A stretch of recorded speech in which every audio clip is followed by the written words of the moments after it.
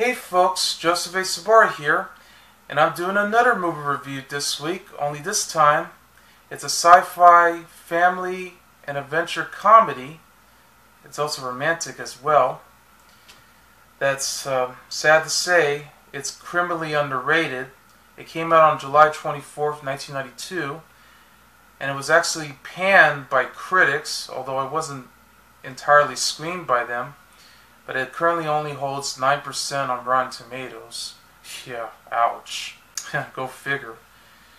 But it's a movie that I actually really did enjoy growing up. And I remember watching this on TV all the time. It aired on HBO. Yeah, which happens to be the company that produced this movie. Under the distributor of Warner Brothers. It's also sort of in the tradition of all the other sci-fi adventure comedies, sort of like The Hitchhiker's Guide to the Galaxy, Spaceballs, and all this other stuff. Yeah. Mom and Dad Save the World. Yeah. It's a movie about an evil as well as silly and cruel emperor named Todd Spango, who lives in a planet under his name, where his plan was to destroy planet Earth by using a ray gun. But first, he winds up bringing in two Earthlings, who happens to be a family called the Nelsons, named Dick and Marge.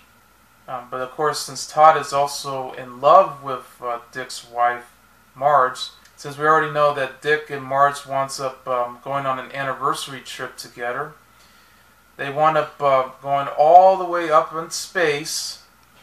Just as Todd was planning to marry Marge, and winds up sending Dick into the dungeon, where they'll soon be able to plan on killing him.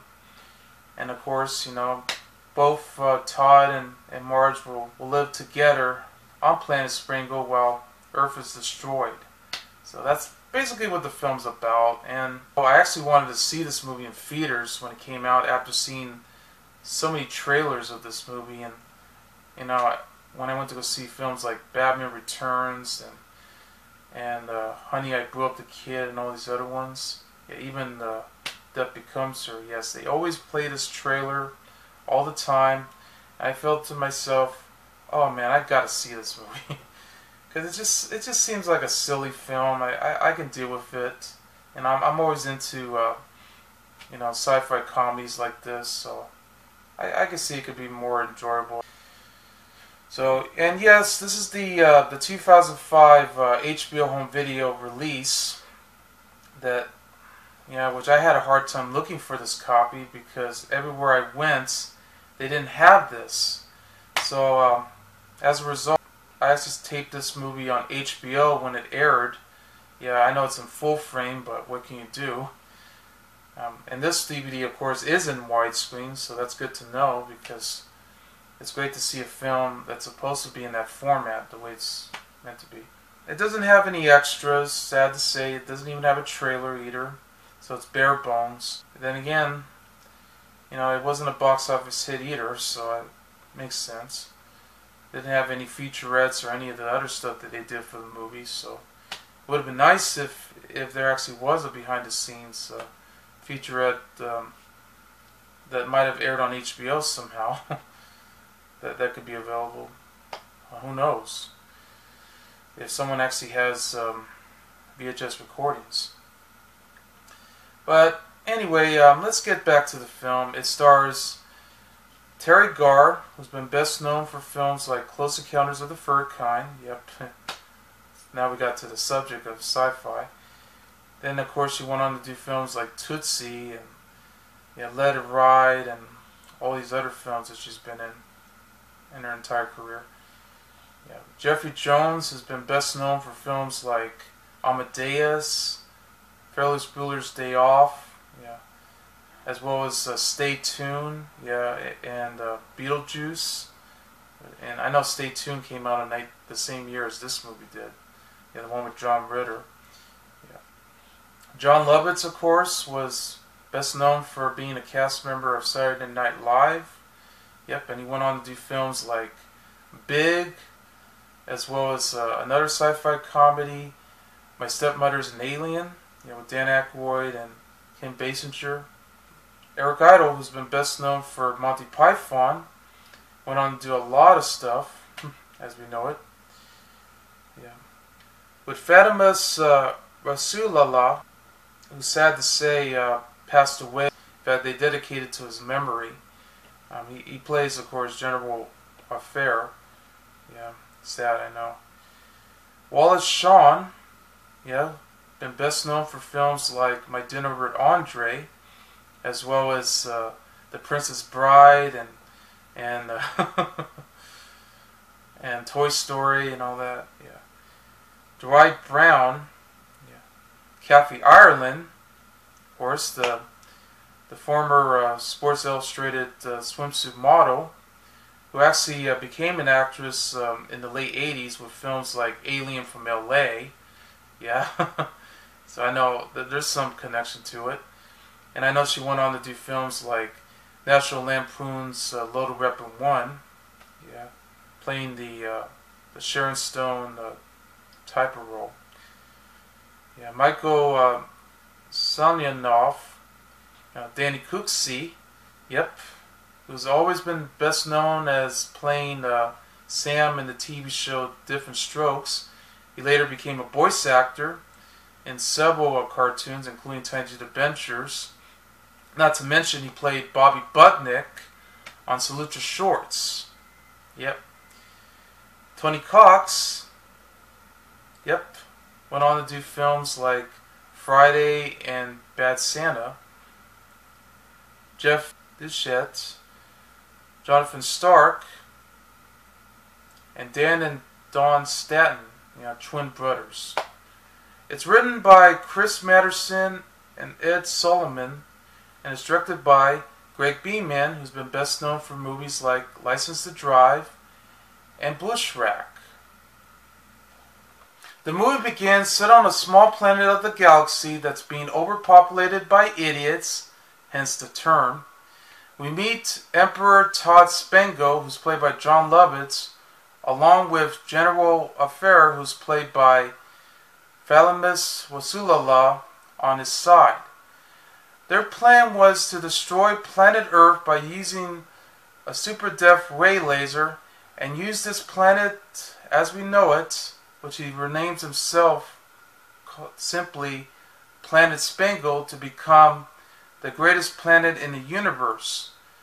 But before he decided to do that, he winds up spotting his telescope where he meets a woman named Marge Nelson, who's played by Teri Garr, who is exercising outside, near the swimming pool, which causes Todd to be deeply falling in love with her. So his plan was to use the micro beam, which is the giant magnet, by kidnapping Marge along with her husband Dick Nelson, who's played by Jeffrey Jones. They were about to go on a 20th anniversary weekend with each other on a road trip to Santa Barbara, where all of a sudden they're being kidnapped, by Todd, using the magnetic beam, and winds up blasting all the way up into space, where suddenly he decided to take Marge to become his wife before blowing up the Earth. And suddenly Dick and Marge winds up getting separated on Spango, which Marge winds up being sent on a lap of luxury, weighted by small people who are basically bulldogs and fish heads. Very cute, by the way. While Dick is wound up being thrown into the dungeon, where he actually meets the rightful king of Spango named Raph, who's played by Eric Idle, who basically has plans hidden inside his pants just to call for his son, who happens to be known as Whitebird, out in the desert. But Spango quickly finds the advance towards Marge by failing at every chance he got just to fall in love with her. So he tries to use Dick's mind in order to discover the secrets of her heart. So following Dick's mind probing, one of the destroyers named Sobora, who's played by Wallace Shawn, has a change of heart when he asks to execute the Earthman, but by encouraging Dick, not to lose the woman and their love, he decided to free Dick and help him break out of the chamber.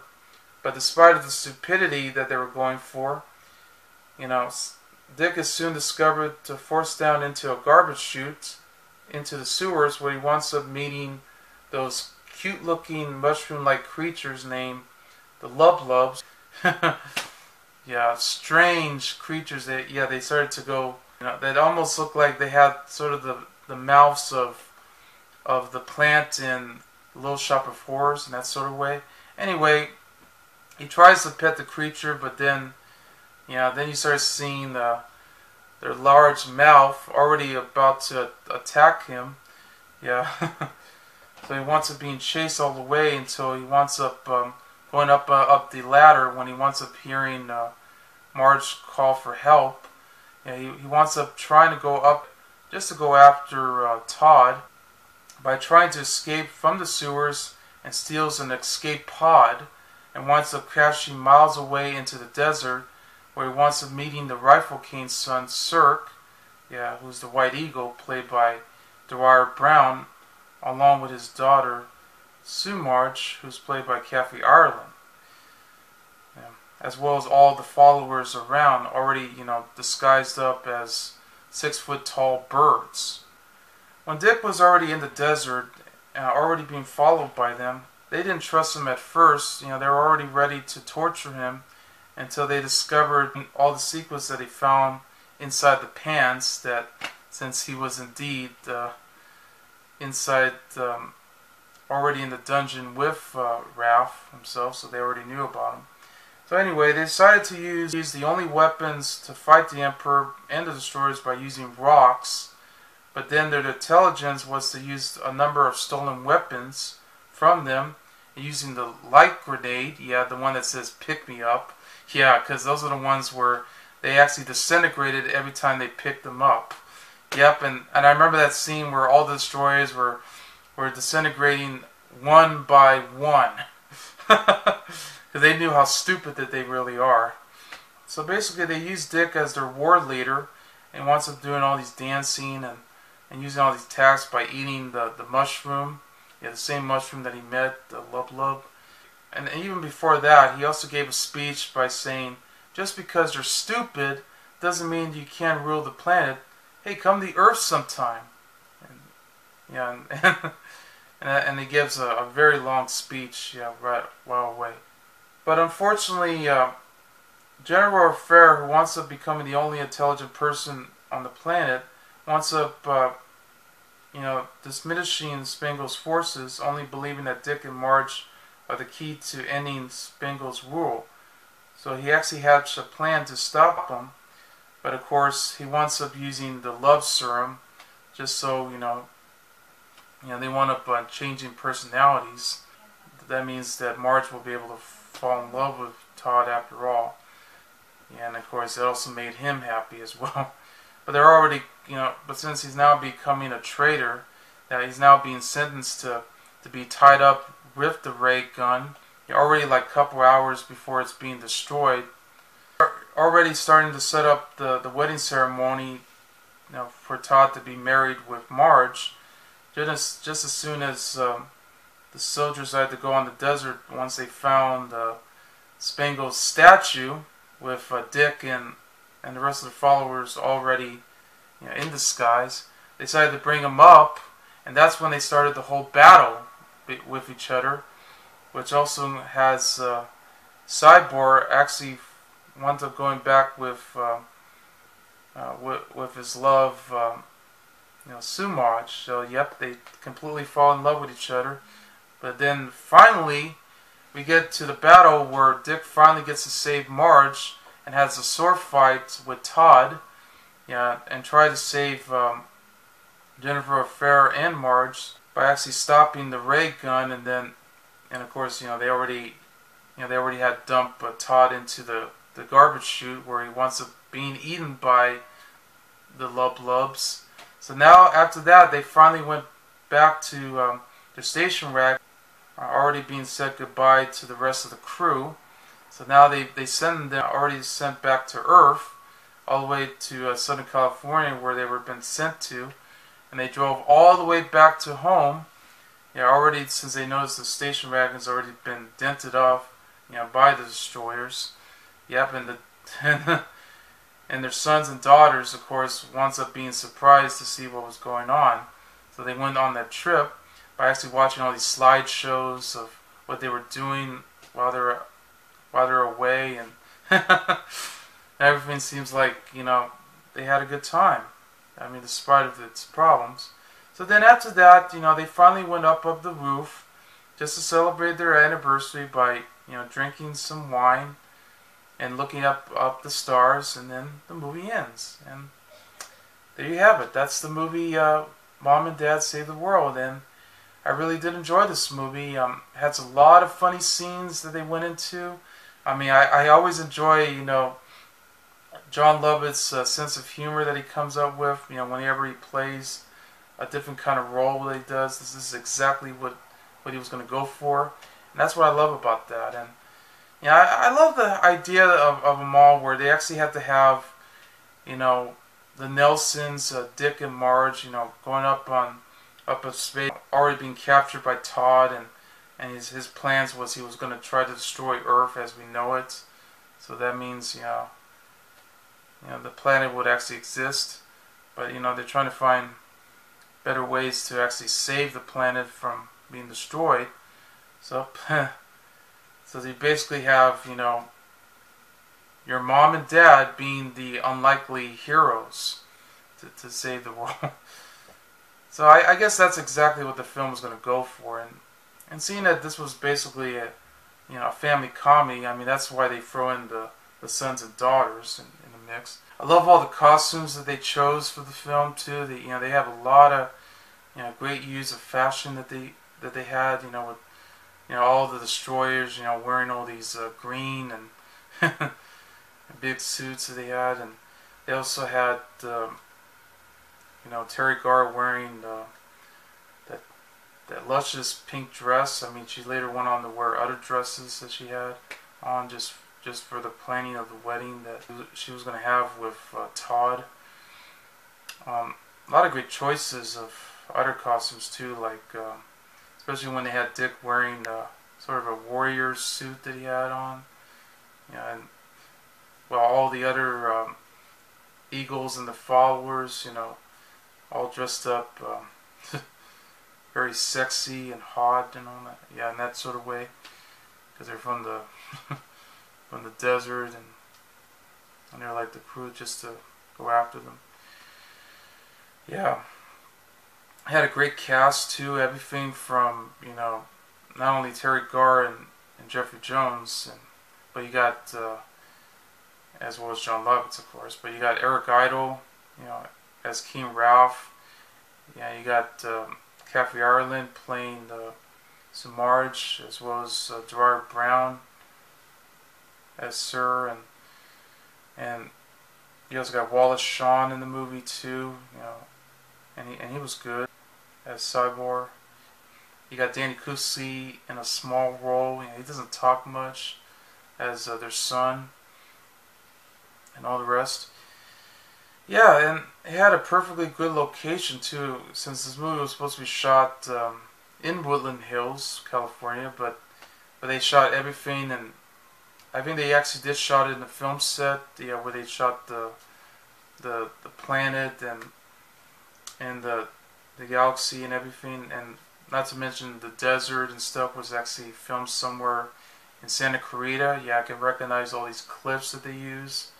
Yeah, because they had used that same location in several movies, so I definitely recognize all of them. And they have,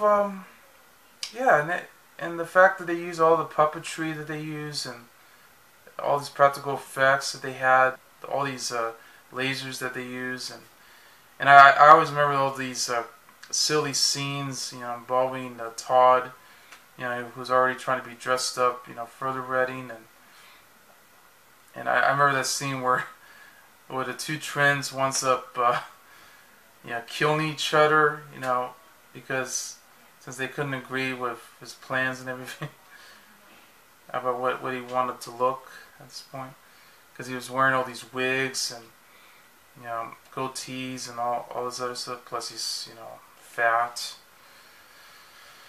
Yeah.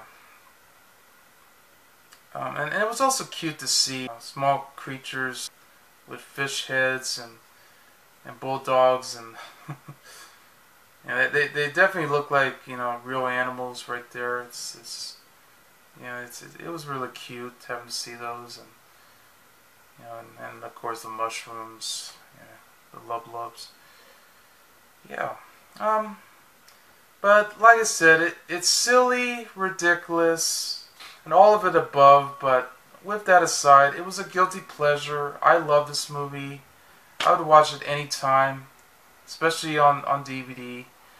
And if you haven't seen it, check it out. So anyway, I give Mom and Dad Save the World 3 stars. I'm Joseph A. Sobora, and I'll see you later. Bye.